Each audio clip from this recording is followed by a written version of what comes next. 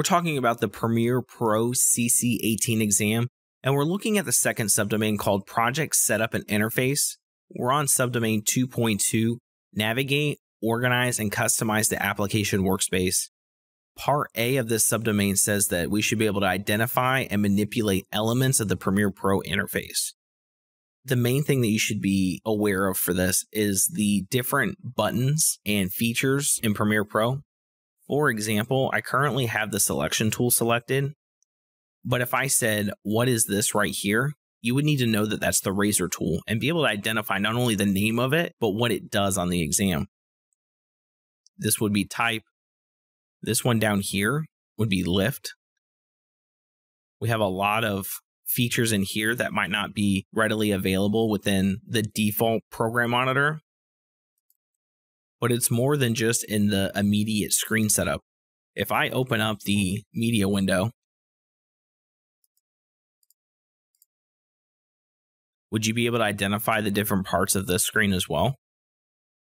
So the main thing is being able to identify the different parts of Premiere Pro and not only identify them, but what do they do? Part B says that we should be able to organize and customize the workspace. Let me switch my workspace to editing.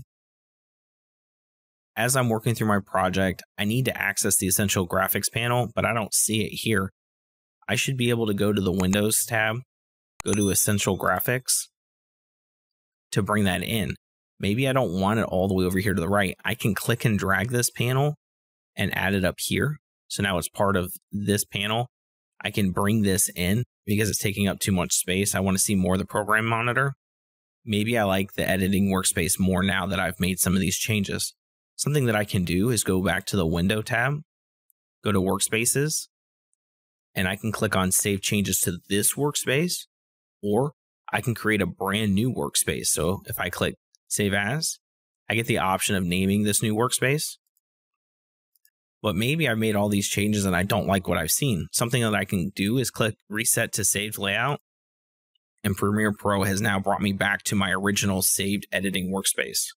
And then part C of this subdomain says that we should be able to configure application preferences.